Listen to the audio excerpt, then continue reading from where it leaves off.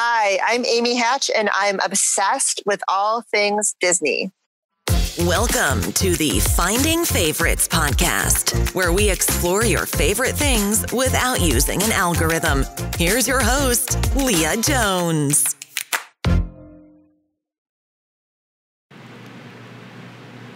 Hello and welcome to Finding Favorites. I'm your host, Leah Jones. This week's episode, we are talking with Amy Hatch.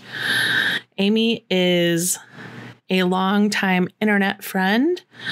We knew each other from the Central Illinois mom blogging world because she was friends with my twin sister. Eventually, we got to work together. For a time, Amy was a global content director at SAP. And while she was there a couple years ago, I said, hey, if you have any projects that need a freelance Leah Jones, I'm available. And she put me on a project to help be on the team for SAP CX Live, which was an event in Barcelona. And I'm really grateful for her for bringing me onto the team at SAP. I got to work there as a contractor for 8 months. This is, I think, a fun conversation.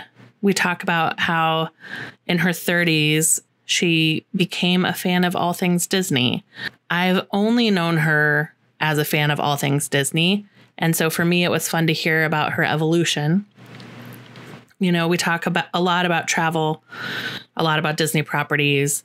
So I guess if you are not in a place where listening to people talk about the before times and the vacations that we took, then maybe take a pass on this episode. But if you like remembering how good it was to go to Disney or go on a cruise or experience Hamilton or Frozen for the first time, this is a fun episode for that. Something to know about Amy that you can't take away from this episode, but I will let you in on a secret, which is when you work with Amy Hatch and you're at the end of a project. I saw her do this at 2 different events, the closing nights of 2 different events, which is she walks around the final cocktail party or the final meal.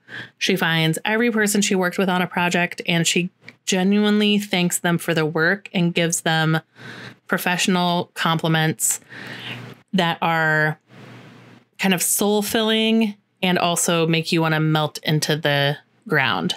She is so earnest as a supervisor, and it is a lesson I would hope that I have taken from her. I am not as good at giving genuine compliments and showing gratitude the way she is, but it is an important lesson to learn from her.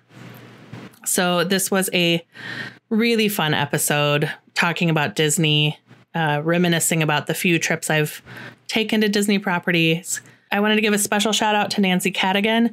She came on board the podcast a few weeks ago to start helping me. She's an audio engineer.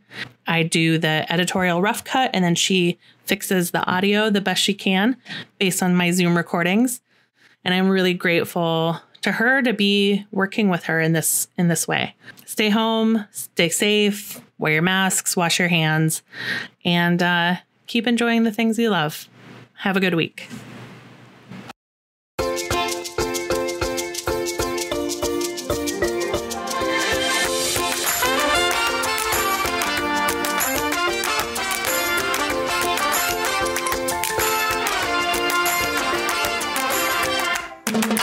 Hello and welcome to Finding Favorites. This is a podcast where we explore people's favorite things and get recommendations without using an algorithm.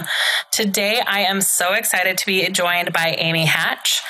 Amy is someone who, like me, turned blogging into a profession.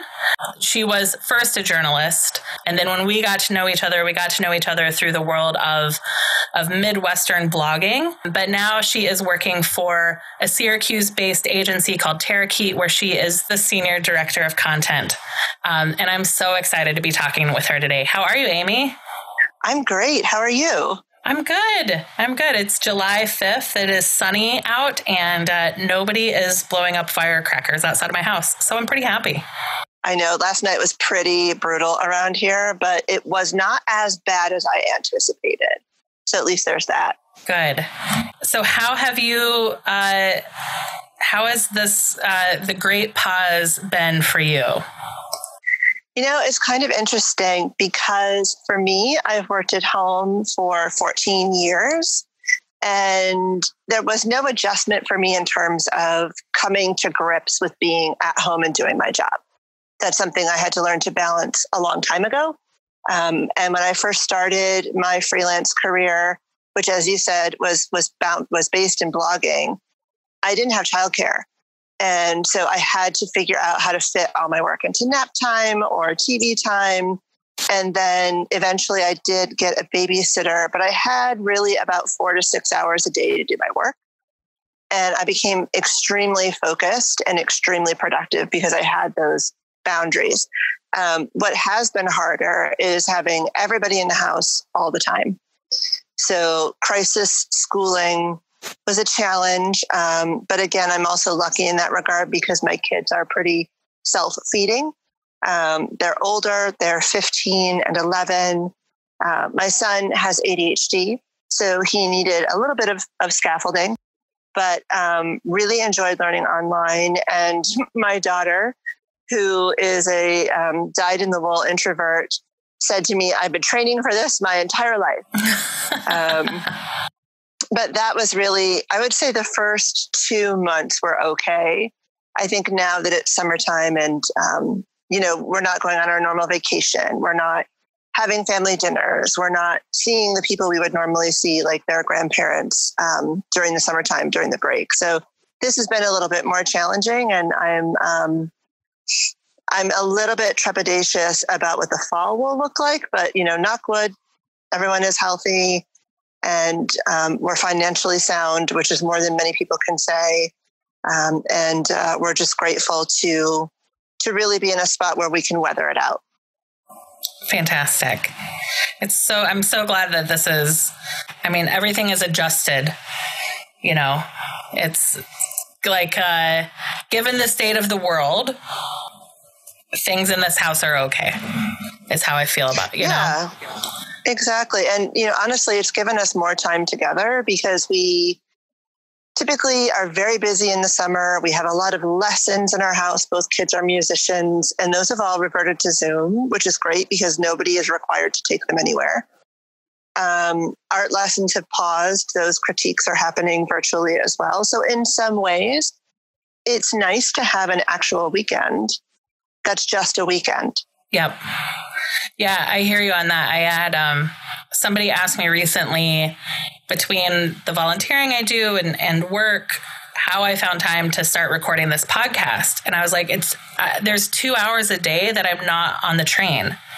Mm-hmm. The amount of time I have recovered from by never leaving my house, the transit time has...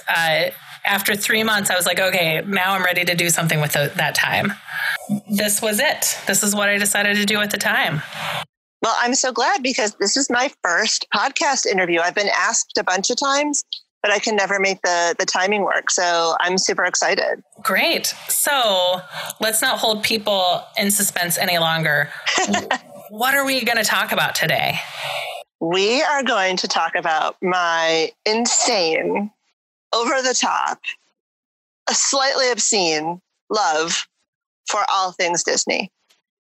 All things Disney. So now, because I know you, I know it includes going to the parks. Yes, it does. It includes cruising. Yes, it does. Does it also include all the movies?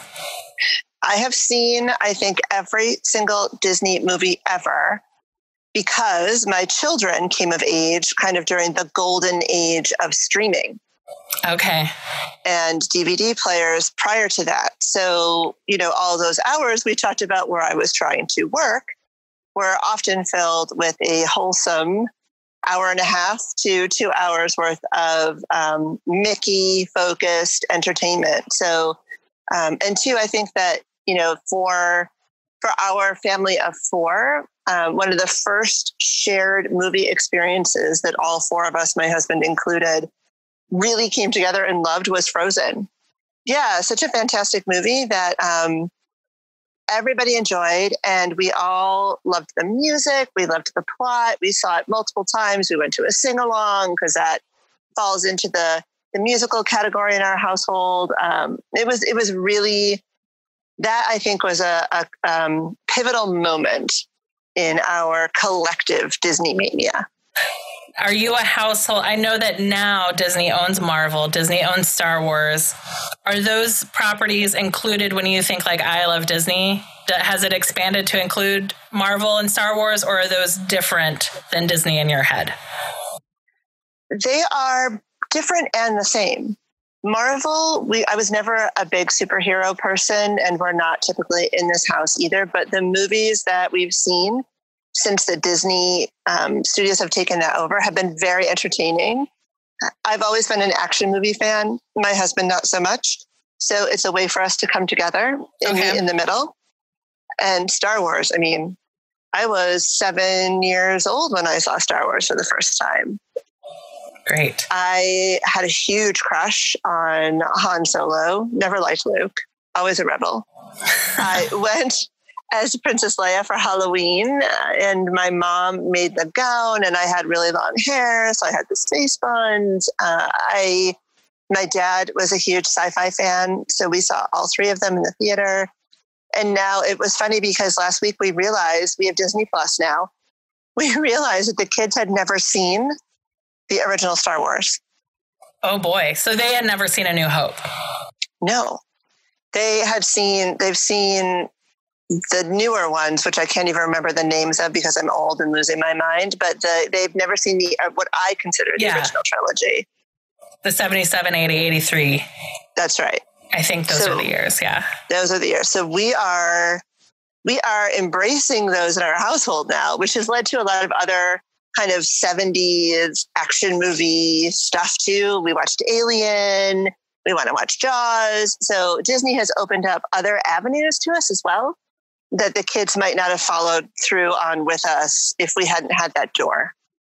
Let's go back to the beginning for you. So Frozen is when your family comes together around a Disney product and you get like, everyone is like equally bought in, loving a movie. Mm-hmm. But like, where does your Disney story start?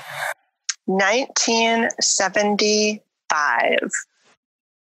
I was almost 4 years old. My mom was pregnant with my little sister, who was born in June of 75. We went to Disney World. My dad was on a business trip. We were very poor. We did not have a lot of money. My dad and my mom both come from, my mom working class, and my dad actually comes from abject poverty. So when my dad started to climb the corporate ladder as an engineer at Xerox, they sent him on a number of business trips, and this was one of the first. So I was born in 71. We went in 75. And I have this really vague memory of being on Space Mountain with my dad. Wow. And I remember also being completely terrified. And for years, I had this really weird dream where I was floating down a river and everything was pink. And there were all these weird singing things in this dream. And it wasn't until more than 30 years later that I went back to Disney and realized that it's a small world. Right. I guess having It's a Small World confusingly interrupt your dreams is better than Space Mountain giving you a lifetime of nightmares.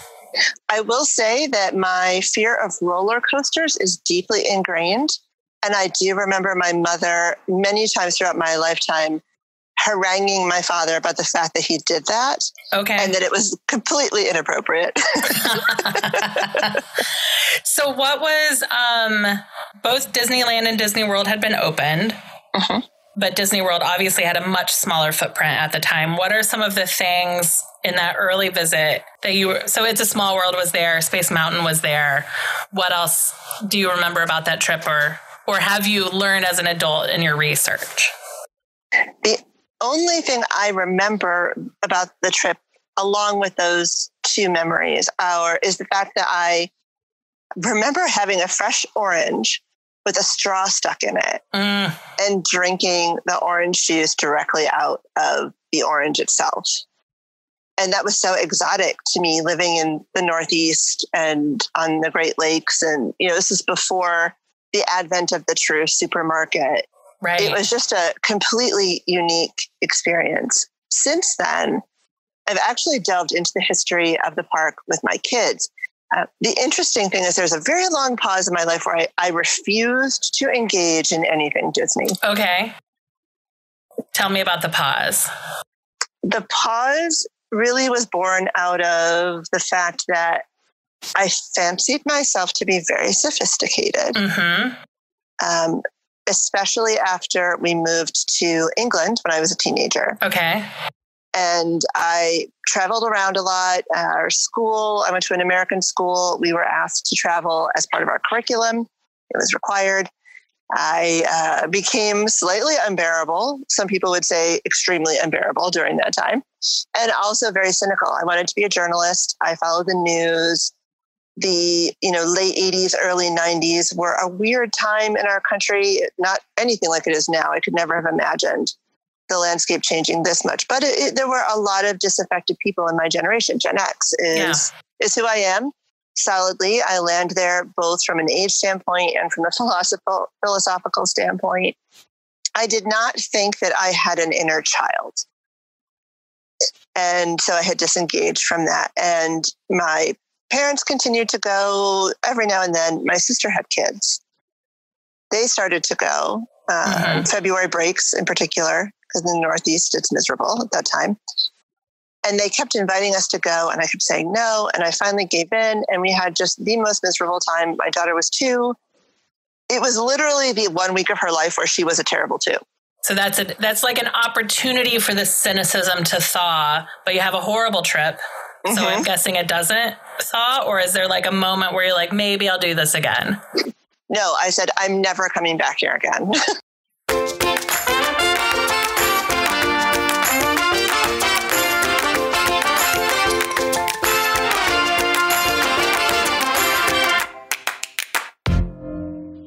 Okay, so that trip when Emmy is 2, a disaster. You're never doing it again. Something has to happen between that and Frozen coming out, or is it Frozen that comes out that starts to thaw your feelings again? What's the next either invitation or movie or what is it that cracks through? So we were living in Champaign, Illinois, which is part of where our connection comes from. Knowing your twin who lives in, is Lorraine still in Normal? Yeah. She's in outside of Normal. Yeah. Outside of Normal. So I knew Rain, met Leah through Rain. I was living in this place I was really not happy in. It was very monotonous for me. I didn't have a ton of friends. I struggled. I worked remotely, so I didn't have a active social life. My mom and my sister got together and ganged up on me by offering me a all expenses paid 7-day luxury vacation on property at the Polynesian, monorail access, all the kind of kid food you could possibly want. Yeah. And it was February.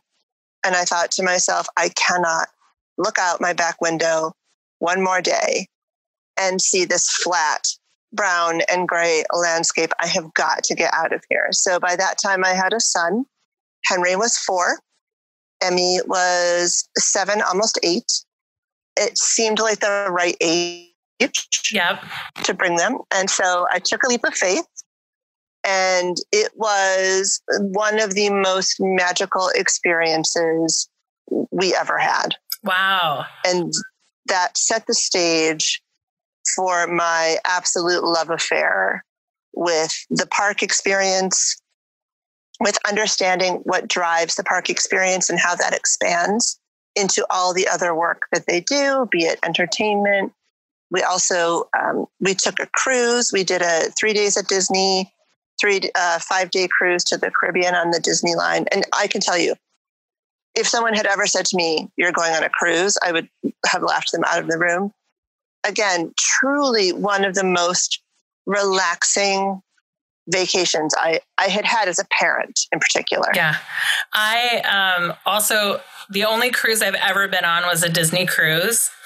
I think it was just a 3-night, possibly 4-night Bahamas cruise because a friend was getting married. And there were a number of us who were like, well, we love them a lot and we're going to go on this cruise. And we're all going to be miserable together because they're making us go on a cruise that we would never choose. And it was outstanding. Yes. And immediately I was like, how do we make a plan for like the whole family to go on a cruise together? Which hasn't happened yet. And who knows with COVID if cruising is going to be back on my to-do list in the next few years.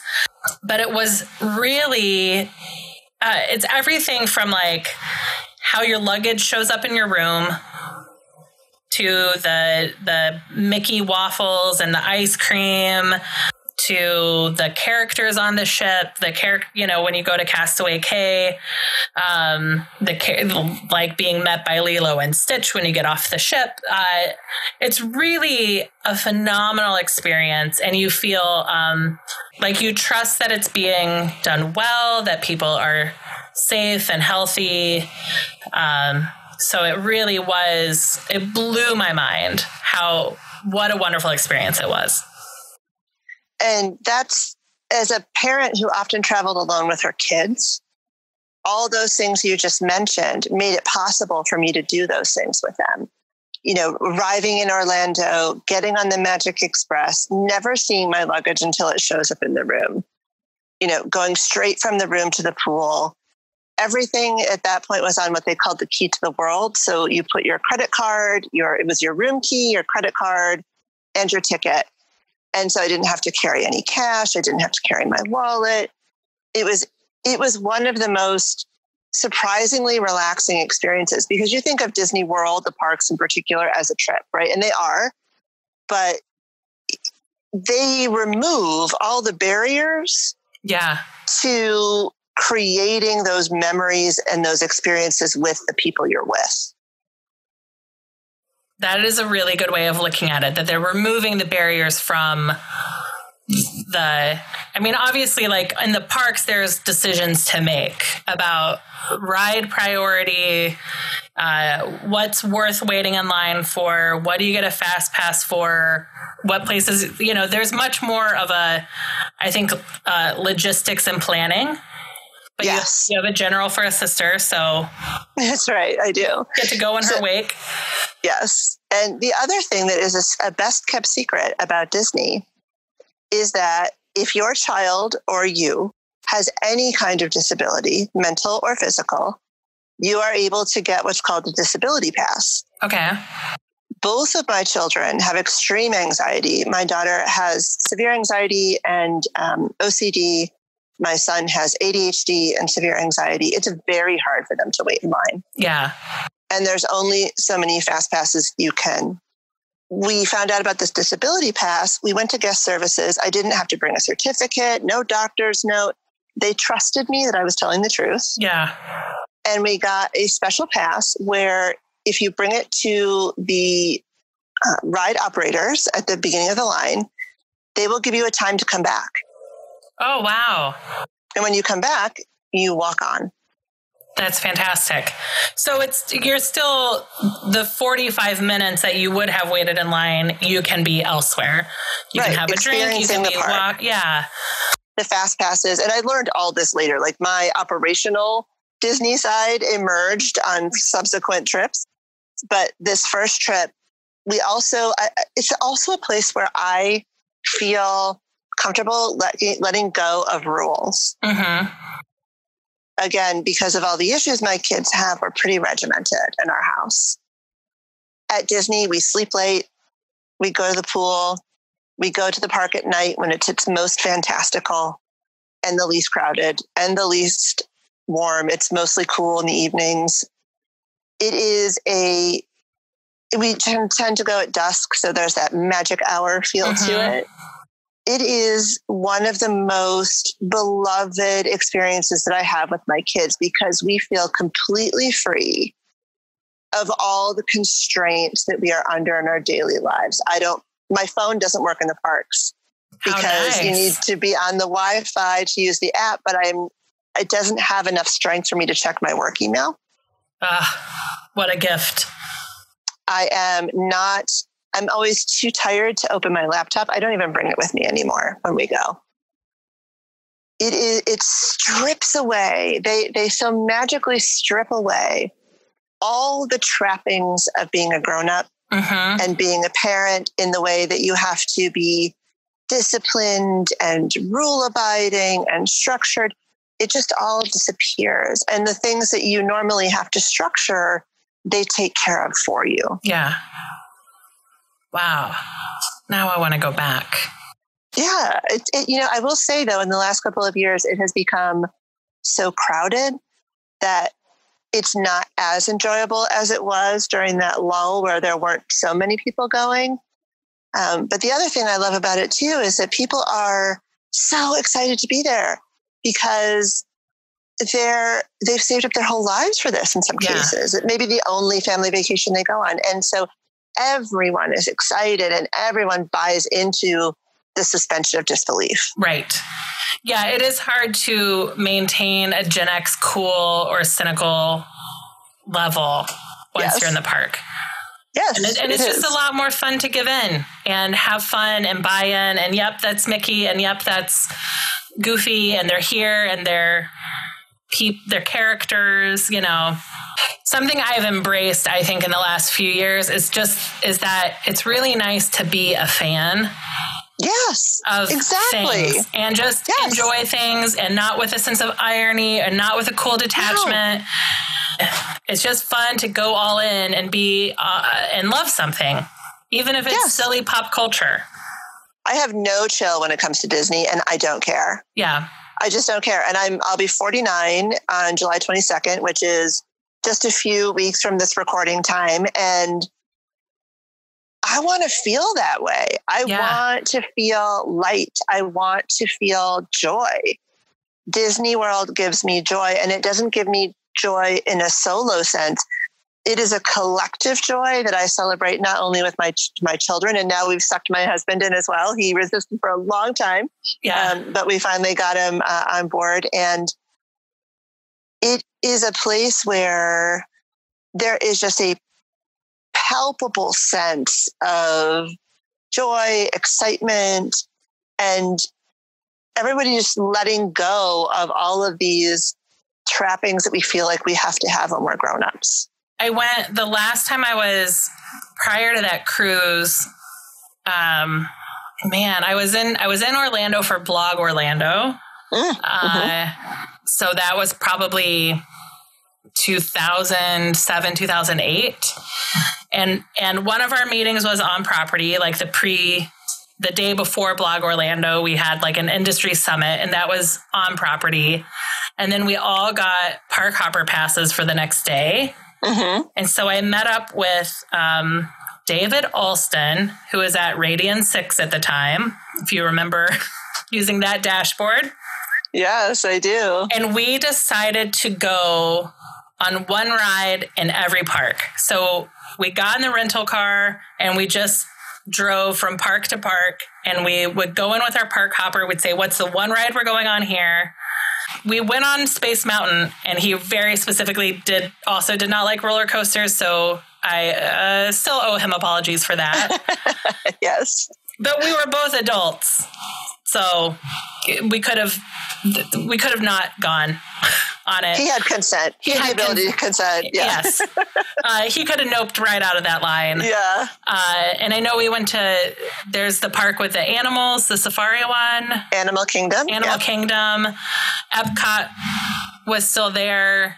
So we went to Epcot and probably had a meal in Epcot. And it was just such a fun day of saying, let's do it. Let's use this park hopper and go everywhere. Yeah. And just 2 people, no kids, no agenda. That was a very fun day.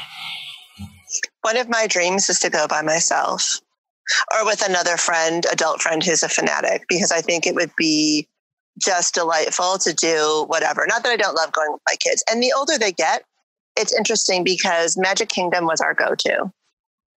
We stayed at the Polynesian, so we could be very close. We would take the boat over. We stayed at the Contemporary, so you can walk. We took a trip, just me and the kids, I got my first bonus when I got hired at SAP, and I impulsively booked a 5-day trip to Disney for me and my kids during March break.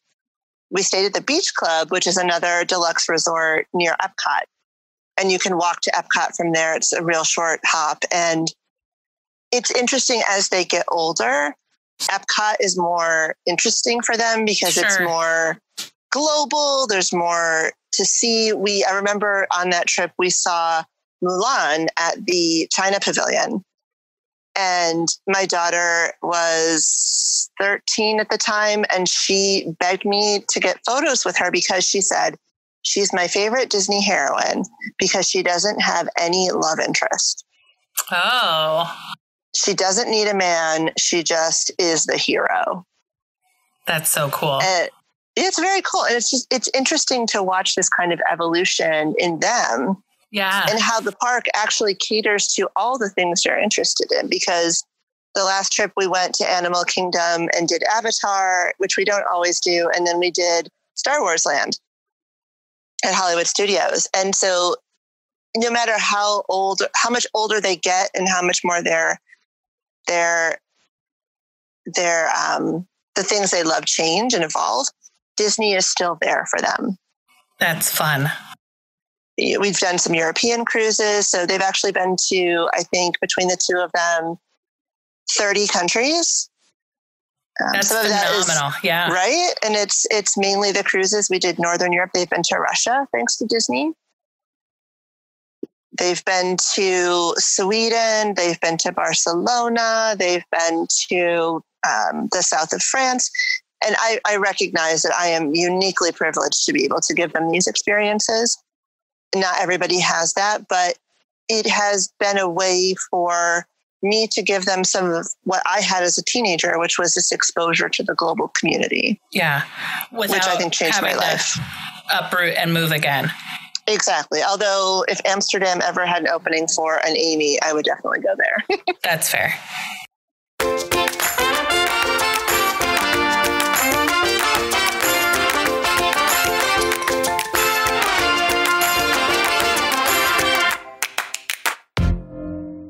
So how are you guys bringing, Disney Plus is obviously, did it start like right when quarantine started? It dropped just before. Yeah. So what have you been watching how have you brought Disney into COVID? They have a wonderful series called Disney Imagineering. It's the history of the parks and how all of them came to be. So it starts with Walt talking about how he went to the playground with his children and he thought, this is great, but there's really nothing for me to do. I want to play with them in a playground. I want a playground we can all enjoy. And that's how Disneyland was born, is that he built a playground that all ages could enjoy together in this fantasy world. And it delves into how all of the attractions we take for granted now were created by this rogue group of Disney studio employees. None of them were engineers. Most of them were artists. None of them had any experience building rides. Nobody did really. And it takes you all the way through from the development of Disneyland to Disney Shanghai, and how this group of rogue people that Walt ran around and kind of snuck off into this empty warehouse on the Burbank studio lot created these epic experiences out of nothing, just their pure imagination, their absolute drive to do something unique in the world and to put joy out into the universe. My favorite story is the guy who designed the Matterhorn had no idea how to build a roller coaster. And they made this model and he's like, I want it to look like this. And they said, great, now you got to put the roller coaster in. Oh boy. And he's like, I learned physics. I learned architecture. Right. I learned, advanced mathematics. And he pulled it off. And, it takes you through all of the development of that now iconic art that we see in It's a Small World. The animatronics were all custom dressed by one woman who went on a quest Wow. to find every indigenous costume and redesign them for these animatronics. Right. And how they've responded over the years to social shifts. So you may know that Song of the South is Disney's Great Shame. Yep. And in the culture we're in now, in order to be anti-racist, they have eliminated the vestiges of that from their parks. Right now in Splash Mountain, there is still that Brer Rabbit experience that is part of Song of the South. They are eliminating that, and they're actually making it a Princess and the Frog. Oh, Princess and the Frog. Great. Which is Disney's first princess of color. Yeah. So you really see their evolution of thought. But what struck me the most about it, and we watched it as a family, was how these people didn't know how to do any of these things, but they did them anyway. And to me, that's another part of what I love about Disney, is because there's tons of stuff I don't know how to do, but I want to do it. Yeah. And so you do it. You know, you just do it. You make mistakes, you figure it out.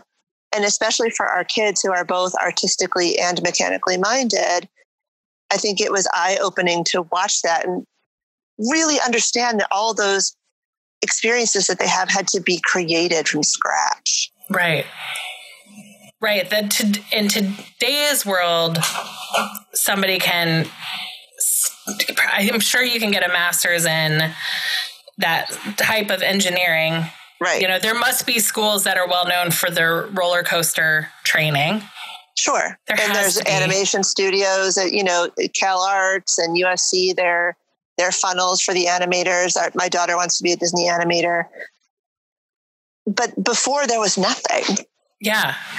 And there are going to be things that their generation invents that aren't in school today, that aren't things that can be taught in the same way that the Imagineers had to learn engineering for creating a park.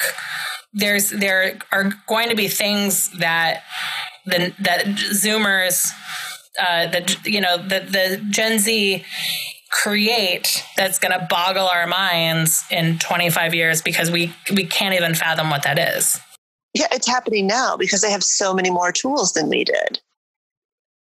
They are digital natives. And so it's interesting because the last bits of this Imagineering series on Disney Plus talk about rise of, I can't remember what the name is at Star Wars Land, but the new multi-immersive Star Wars attraction at Hollywood Studios is all done in this combination of both the physical and the digital realm. Mm-hmm.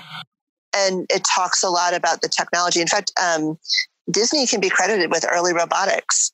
The animatronics that are in the Hall of Presidents, nobody had ever built a robot like that before. Sure.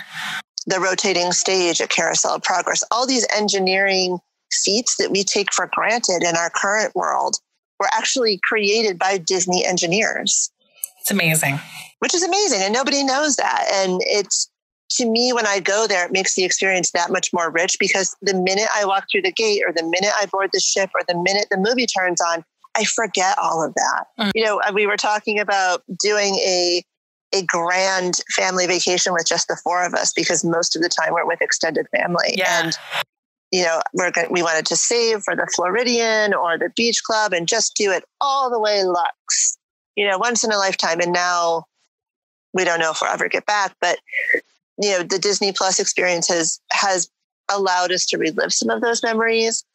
And of course, Hamilton. I mean, the fact that they have embraced Lin-Manuel Miranda, who is my second boyfriend. Mickey is my first. We didn't have anywhere to go yesterday and our family is not around. And so we watched Hamilton, and that was as fun, as immersive, as exciting as it would have been to go to any fireworks show in town. Absolutely. Yeah, I watched it on, I guess it came out on Friday. Mm-hmm. So I watched the opening number before I had breakfast on Friday morning. Just sobbed, cried my way through it. And then like at 9 p.m. that night, watched it again.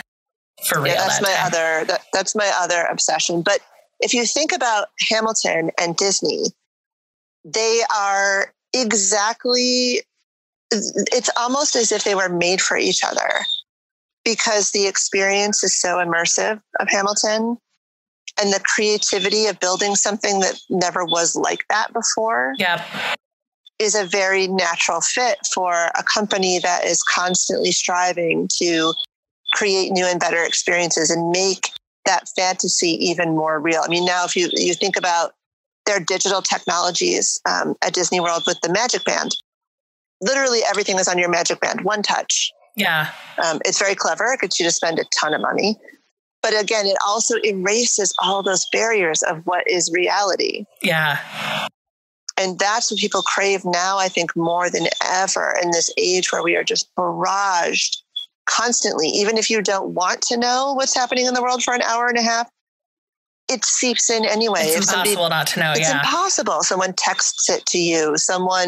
You see it on a crawler. You hear it in the car.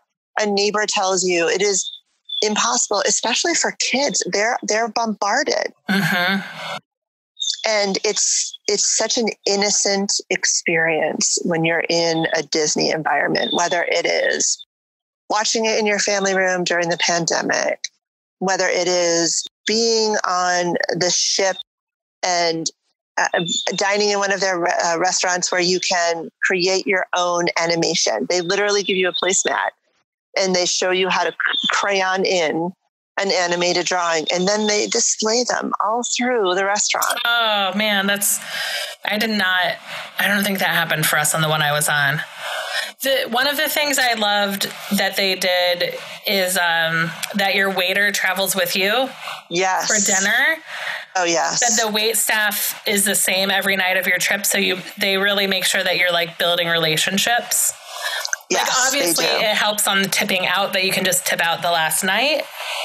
That you're not tipping every night, but that focus on making sure that very quickly things and people become familiar. Yes. To you. Yes. We have requested on multiple sailings the same servers from other sailings, and they remember us. Wait, what? How? You can, so... I mean, you book so far in advance. Like, will they book someone on a ship because you requested them to be your waiter? No, but you can ask if that person you've had will be present on the staff and the crew during that time period. Okay. If they are, you can request them. We have had the same server, I think, for 2 of our 7-night cruises. And you really do develop a relationship with these people. And again, there's this element of not having to worry about anything. My kids would show up, and my son Henry loves Shirley Temples, and he would always want extra cherries. So the first time he ordered it with extra cherries. The second night, the Shirley Temple showed up, and then a plate of cherries showed up next to it. That's fantastic. Those small experiences. And, if I want to relate this back to my work, I've spent a large part of my most recent career focused in the area of customer experience. And even as a reporter, that was a key component of my work. Whether I knew it or not, I had to build those relationships. And looking through the lens of somebody who understands what it takes to build those experiences from the inside out, my respect for the discipline that the company exhibits around that, understanding the investment that their customer is making in their experience. Yeah. And then paying that off when you're there. Yeah. It's such a good point that it is, if you've never had to create from scratch a conference for 10,000 people, it's hard to appreciate the choices that go into the carpet, the signage, the lighting, the bathroom locations, the menu. How often is trash picked up? What do you do if it rains? Places to charge your phone. Yeah. Just the simple logistics of the park alone, with, I think they said some ridiculous number, Leah, and I would have to look it up, but it's in the multi-millions of people who funnel through the parks every year. Yeah. And I think it is something like 60,000 employees in Orlando. Yes. Yes. And every single one of them is impeccably trained. Yeah. Impeccably. They all wear name tags that say their name and where they're from. Yeah. And you're able to engage with them in a conversation. We had one trip where my daughter had a sinus infection. It was just miserable. She could not leave the room. It was horrendous. I went to the front desk and I explained that she wasn't able to use her ticket. Could we get refund? Not only did they refund it, they gave my son and I multiple fast passes, more than we could ever have gotten on our own. And then they sent a Stitch character stuffy up to her room. Oh. And the story behind that is that our first visit to Disney, their first good visit to Disney, when I brought my son, Emmy and Henry had been watching Lilo and Stitch on repeat. Okay. We stayed at the Polynesian and we went to the breakfast, and Lilo and Stitch were the characters. And I have a photo of Emmy with just the hugest, most organic smile on her face I think I've seen before or since, with Stitch hugging her. Yeah. And I had mentioned that we loved staying at the Polynesian, and I had told this story to the front desk when I was waiting for them to process the refund. And later on, a Stitch stuffed animal showed up in her room. That's gratis. Amazing. It truly is. They hear you. Yeah. And they hear you, and they're empowered to do something about it. They are. And that empowerment is a huge piece of it. So many places do not empower their staff to give good experiences. I had a friend who was, I think she was a bartender at maybe a JW Marriott. Is that a place? It is a place. Okay.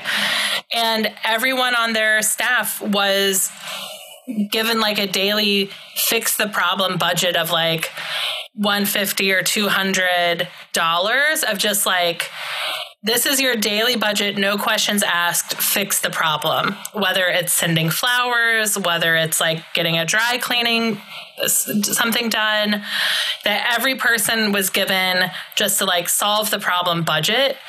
And that kind of empowerment of employees to just not have to go up the ranks, to make a decision, to be trusted to make decisions, to be trusted to handle things on their own, I think is really important. It is. And they're also infinitely patient. I think they understand their audience as well, which is something that is critical when you're talking about creating experiences for people, right? They know you're hot. They know you're tired. They know your kid's been screaming. They know the lines are long. They know you're maybe not on vacation so much as taking a trip, which is a distinct difference. And they are always incredibly stoic and patient in the face of outrageous demands and disgruntled customers. I've seen it. I can say it's rarely been me. I think maybe once we had an experience that was out of the norm that I was upset about. But for the most part, you have these very, well-trained, well-spoken, well-thought-out responses to those moments of upset. Right, which really then helps it live up to expectations. Or exceed them. Or it exceeds them most of the time. The goal, yeah. Yeah, I can't think outside of weddings, like I really can't think of another family event that people plan for and invest as much money in as a Disney vacation. Yes, because it is infinitely expensive.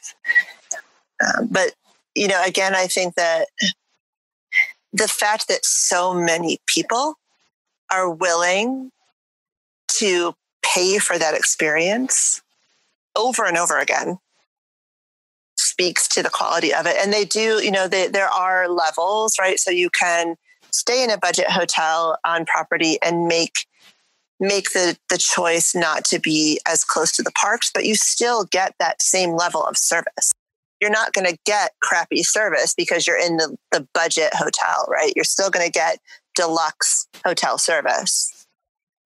I don't know if you've watched this at all, but there is a show on Disney Plus called Fairy Tale Disney Weddings. Oh, you shouldn't have told me that. Where they do engagements, weddings. It is a very fun show. There's a couple seasons out, and it is sometimes my friend Jasmine and I will watch a few episodes and then start. One of the things I really appreciate after watching the show is how upfront Disney is about what it's going to cost to have the weddings. Oh, yeah. Like, you don't have to submit a date or ask. Like, they're just like, minimum, this garden is a minimum $8,000, and it's only available between 7 and 8 a.m. or 6. And, this one you can have a wedding between like 2 a.m. and 6 a.m. Like, if you want it in front of like Cinderella's castle, it's when the park is closed is when you can get married there. So you can have a sunrise wedding and then everybody goes back and sleeps and then comes back for your reception or something. It's crazy. Like certain areas of Epcot where they do weddings, but again, it's only like brunch weddings in the morning. But they're very upfront with the pricing, which I appreciate. And they have some good flash mob weddings. I don't know, not flash mob weddings, but flash mob proposals. And so if you just are looking for some delicious Disney reality TV to watch, Disney Fairy Tale Weddings is very fun. Well, I think that I better start watching it so I can save up for my daughter's wedding. She either wants to get married at Disney or on Cape Cod, and either one is going to cost me an arm and a leg. So we're going to have to start saving for that. Then maybe don't look up the prices. Well, what's next for you, Guy? I mean, who knows what's next, I guess. I think so we've actually been fantasizing, right? We plan our Disney fantasy trips. We want to do either 7 nights at the Grand Floridian and just go, park hoppers, the whole 9 yards, do it totally luxury style. Or we want to do the 10-night Icelandic cruise. Whoa. Tell me more about the cruise. So it's up in the Norway area, and it's Iceland, and they do 2 nights in Reykjavik. Cool. So normally you just do 1 day in port, but here they spend 2 nights. You get overnight, so you can get on and off the boat at will and enjoy the Northern Lights. But we've done Alaska, we've done Northern Europe, we've done Southern Europe. And so Iceland is kind of like the last frontier. We've also done a bunch of the Caribbean ones. But I really love the European cruises because it's European vacation for people whose kids can't eat regular food. I mean, that's how I think of it. Cause we just go back to the boat and like everybody can eat and everybody can do what they want. Yeah. And there's no, quote unquote weird food or, everybody speaks English. So the kids don't feel uncomfortable, which they shouldn't because they should know better. But it's a really great way for families to see Europe if you can afford it. So that the Iceland is definitely on my bucket list. And I think the kids would love that. I remember seeing once that a couple times a year when they take a ship like over to Barcelona to start the European season, I was like, that would be a cool transatlantic cruise. It's 15 days at sea, which I would totally do on the Fantasy. And their new ships, they're building these enormous luxury ships. And the Fantasy is our favorite. It's enormous and it's so luxurious. And there's places for you to go where you don't have to be anywhere near your family. So there's like teen club, there's middle school club, there's daycare. Everybody can go their separate directions during the day and do whatever they want. Yeah. They're safe, they're cared for, and then we meet up for dinner. So everybody gets a break, which is really nice. But mostly we're spending our time fantasizing about what we would do when the pandemic ends and how we want to do 4 parks in 1 day. That is our next goal because we've only done 3 parks in 1 day. And the kids are old enough now that you can set a goal of 4 parks and have it be like a fun, amazing race style day. And that hopefully nobody ends up crying. It Only would tears of joy. probably be my husband who would end up crying. So he may have to stay home. That's the other thing too, is that, we started going to Disney without him. Yeah. Because he was in school and had to stay home during the breaks. But that became like a thing I had with just my kids. So it's very special. It's like our thing. And then we let Dad in. So now he's in the club, but, he's not of the club. He's a junior varsity member of the club. That's right. He's a junior board member right now. Yeah. He makes no decisions. Well, Amy, this has been so fun. I knew you liked Disney, but I didn't know how much you love Disney. So this has been wonderful. Now you have context for all of my crazy tweets and Facebook posts. I know. Now I'll understand so much more of what you and Rachel will talk about. Yes. You should have him on to be my follow-up. Is there anything that you would like to plug, or people should, if you want people to follow you on social media? Yeah, follow me on Twitter. It's at Amy Lynn Hatch. That's LYN. My parents forgot the second N. Hit me up on LinkedIn. I love to meet new people, and I especially love to meet people who are passionate about a lot of interesting things, because the more I can learn from other people, the more experiences I can have, and the broader my worldview becomes. Great. Well, thank you so much. I hope you have a good rest of your Sunday afternoon. Thanks. You too. Thank you for having me. Thank you for listening to Finding Favorites with Leah Jones. Please make sure to subscribe and drop us a 5-star review on iTunes. Now, go out and enjoy your favorite things.